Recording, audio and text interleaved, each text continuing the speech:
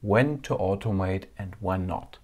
I bet many of you have already been in that situation where you will ask yourself exactly that question, like when to automate and when not. And is there something that I should keep in mind when asking me that question? So before we dive into the video, as always, leave a like, leave a thumbs up, leave a comment down below, subscribe if you like to support me, and also share the video with your network. Hey, sorry for the little break of the main video. You all know that I like to share knowledge with the world. Lately, I found a great source of tech knowledge here on YouTube. The channel is called Tech in 5 Minutes and is powered by Jelvix. They share insights and trends on programming, testing, AI and more. After watching my video, I recommend checking out their list of top automation testing tools they recommend. The link to the video and their channel is in the description box down below. Hi and welcome back to my YouTube channel Software Testing. It's me, Daniel Knott, and I'm happy that you're here today to my latest video, and I think it will be a really interesting topic for you, right? So let's get started. When to automate and when not. So, true story, believe it or not, there are companies out there without a single line of automated tests. Yes, that's exactly the right reaction, right? So, how is this even possible? And this video should give you some guidance and answer some questions and hopefully help you to decide when to automate and when not. So let's go and check it out. Hey, before we start with the main video, I would like to thank you the following companies for their support. They support me through the YouTube membership program that I created for companies who care about software testing and are active in supporting the testing community. Thank you once again. If you want to learn more about the supporters, check the video description down below to find the links to their products. If you miss your logo on this page, follow the QR code or send me an email. Happy testing, and now back to the main video. So what are the benefits of test automation? Of course, efficiency and speed. Automated tests can run faster and more frequently, saving time and, if done right, reducing the effort for you, for your team, for the company, for the product that you are developing. So that's really cool. But the main important thing here, if done right. If it's done wrong, you will lose time, you have a lot of maintenance work to do, and so forth and so forth. So keep that in mind. Another benefit is accuracy and repeatability. Sorry, a hard word for me today. So automated tests produce consistent results. If done right, they reduce the risk of a human error. So especially if you, we all have heard the term regression testing. If you have to repeat and test every time a login is sign-up process, whatever, automation can help you to speed up things, to focus on the more challenging topic when it comes to software testing. Coverage and scalability. Yes, automation allows for extensive test coverage, easy scalability for larger projects. So if you have let's say a couple of hundreds of thousands of unit tests, you get a good coverage of the current state of your code base. Even though this number that is coming out of it might not be like a good indicator if it's good or bad. What does 80% code coverage mean? If the unit tests are written in the wrong way, maybe 50% are even better. That depends on your context. But the most important benefit I see on test automation is scalability. You can run the tests in parallel on different configuration, different systems, and to speed up things and to get much more results and insights of the current state of your product. And last but not least, cost reduction. Again, if done right and correct, it can save you money in the long run. Yeah. So if you take a look at the tool vendor market, also in my videos that I made where I'm going to show you different kinds of products that you can get for your product development phases and the testing phases. In the beginning, they might cost some money or even more money, but in the long run, if you really integrate the tools well, you gain benefits from it and you will reduce costs in the end. Yeah? So these are the benefits, the 4 benefits I see on test automation. Let me know in the comments below which benefits you see on test automation. So, what are limitations of test automation? Complex test scenarios is a limit. So, certain scenarios, such as testing user behavior and complex workflows, may require manual testing and are not the best thing for an automation flow. Imagine you have a really complex system and maybe you have to switch between systems. Imagine you have a web end, a web front end, and then you have to go to a console at the same time to do something in order to do some testing. And these switching of systems may add a lot of complexity to your test automation workflows and scenarios. There are tools out there who can cope without the context and can leave context of systems, but even though that's really complex scenarios for you to set up and also to maintain. Yeah? User interface and experience are also limitations of automation. So automation may not capture the subjective aspects of user experience and interface evaluation. It's always an example that I bring also in my teaching classes on software testing is that the things that you're telling the machine, the automation scripts, the machine is doing that. But in case your web application, for example, or your mobile application is completely in the wrong color, if you have not done any visual checks and implementations, or is showing wrong ads or bad ads that you don't want to have in your product, the script doesn't care, just following what you have told the system. Yeah. Maintenance and updates. So automation scripts may require frequent updates and the software evolves. So increasing maintenance efforts is also something you have to keep in mind. Are limitations. I have seen a lot of companies out there saying, hey, let's automate all the things. That's a good idea. Write the code once, leave it alone, and it's running. Yeah, we all know that's not the truth, right? So in case you have automation in place, you have to treat it the same way as production code to have benefits from it. Yeah. And last but not least, also cost and time investment is something that limitates or has limitations of test automation. So developing, maintaining automation frameworks can be costly and time consuming in the initial stages. Maybe even in long running stages, if you have big licenses on maybe cloud providers and stuff like that, this costs money. But if you do the math and for your context, for your product, for your services, it might turn out to be more positive. So this is something that really on an individual basis depends on the setup that you're working in. Factors to consider for test automation. Yeah, so in case you would like to start with test automation, you're asking the questions of what are factors to consider. Test case complexity. Yes, we had this on the slide before. Don't start with complex situations to automate. Yeah, so assess the level of complexity and stability of the test cases to determine if you would like to automate or not, right? So if you know already that a system is not stable or is like really complex, don't start with that one. You will fail, likely. The test frequency and stability is also important. So consider the frequency of execution of test cases and stability over time for automation selection. So if you see that you have stuff that you have to test over and over again, consider them for automation to reduce time and to use the time for other complex testing scenarios. Criticality and impact, also something that you should do. You could also use like risk storming, for example, to identify risks and to also mitigate the risk in the long run. So to identify critical functionalities in your application, in your product, see what are potential impacts in case this system is not working anymore, and then prioritize those sections for your automation as well. This will help you a lot. It narrows down the focus on automation.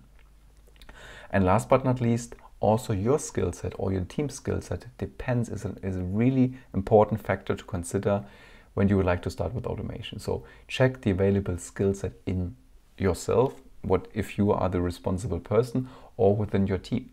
So is everyone able to write automation? Is everyone able to understand automation? This is important to clarify up front, because if only one person is able of writing the tests, it's likely to fail. Come on, if this person's on vacation, leaving company and stuff like that, nobody will take over and project test automation closed. So that's why keep that in mind as well. And last but not least, the tech stack. So is your tech stack known to all of you? Is it stable enough to be used for automation? Or do you have a dedicated test environment? What's with test data? All those questions around the technical depth that you have in your project is important to consider upfront for test automation. And then also use the plain old test pyramid to decide like on which layer of your tech stack you would like to automate and which frameworks you would like to use and what are the skills that you need to have in order to automate over there. Yeah, so that's important. So now we come to the question when to start with automation. So if the product is stable enough, yeah, so really only start with automation if you think or if you know that the product is mature enough. Yeah. So when the product parts are stable, if you know already that the feature that you would like to automate will change in next week, on 2 or on 3 weeks, don't do it.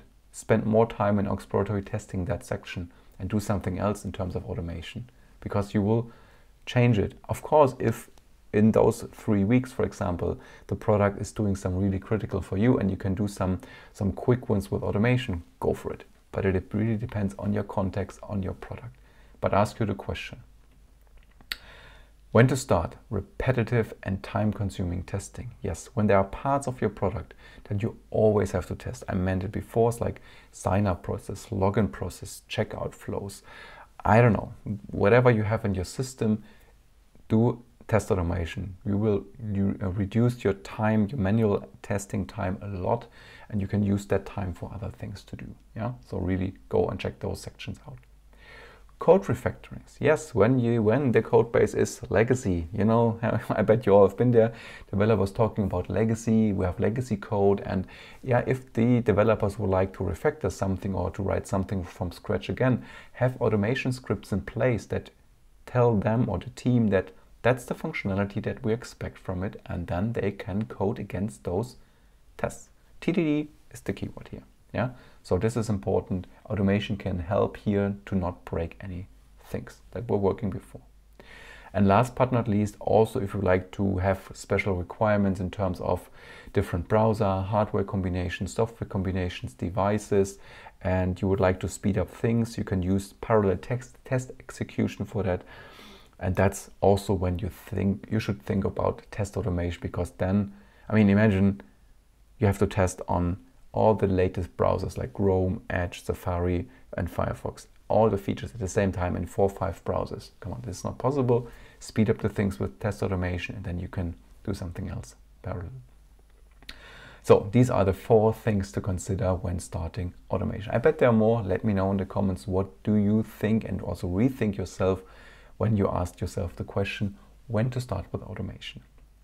And even there's another one, I forgot about it. Non-functional requirements, of course.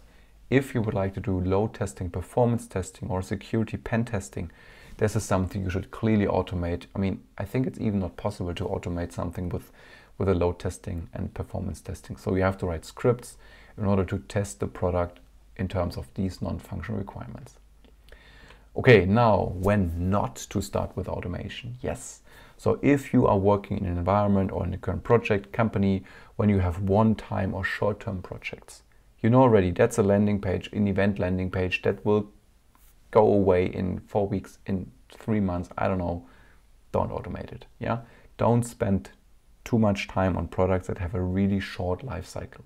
Or if you already know that the end of the product life cycle is coming soon, then I would rather recommend you to go do exploratory testing, crowd testing, test sessions within your team, your company, and don't waste too much time with automation. If you don't have the skills, yes, lack of skills, it's so important to not start with automation. I've seen so many people failing with automation because they were not able to write clean code, they had no programming skills, and they was just trying around with things like copy paste from here and there, and it's not working. I mean, if you don't have the programming skills, don't start with them.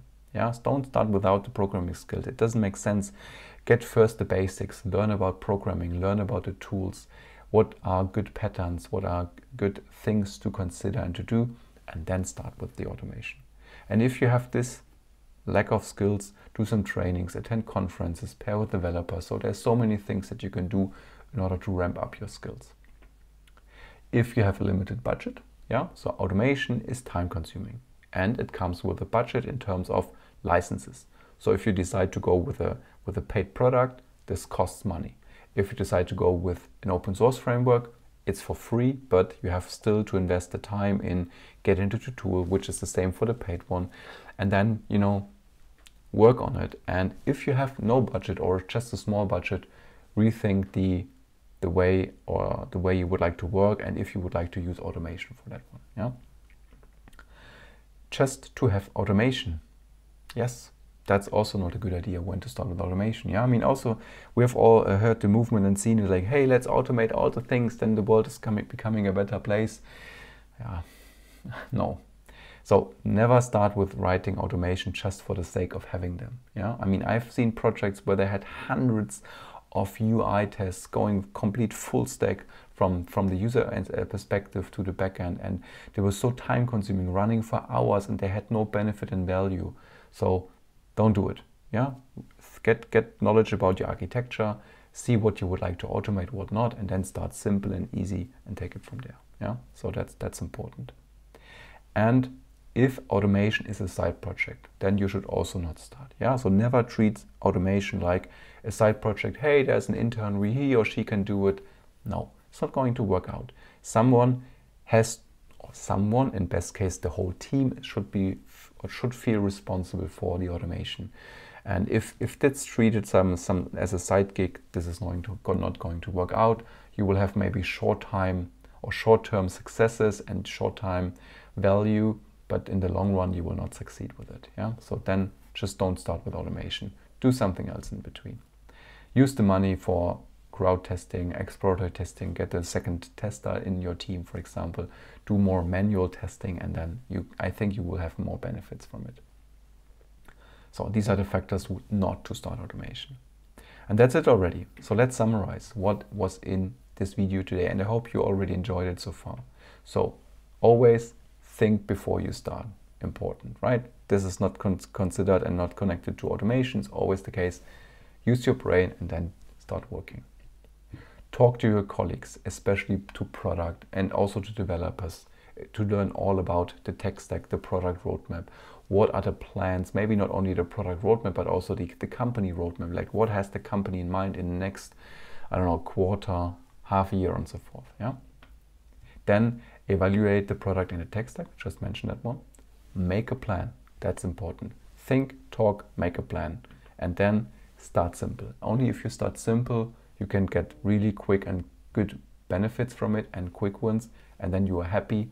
You gain something, and then from the momentum you can take the whole team, establish a whole team mindset to work on the automation together, and then I bet it will be a success.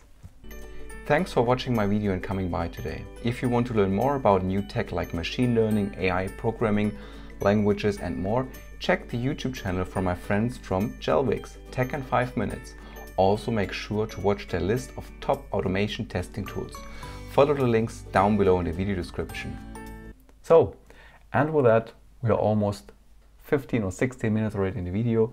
Let me know your thoughts. Like, what do you think about the stuff that I was just talking about? Do you think it's correct? Is it wrong? Totally nothing correct what I just said? Let me know in the comments below. I would love to hear your feedback on that side. And again, as always, like it, subscribe it, and share it. I wish you a great day. Have a good one. Bye bye, and see you soon.